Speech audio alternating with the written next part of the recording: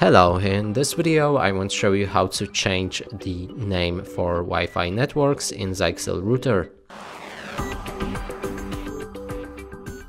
To do this, you will need to visit the website 192.168.1.1. Then log into the router with the information on the back of each router.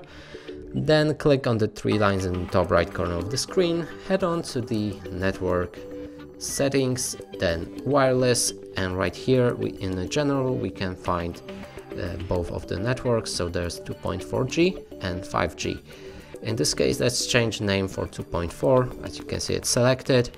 Then we can scroll down and pick a different wireless network name, so change it to whatever you want.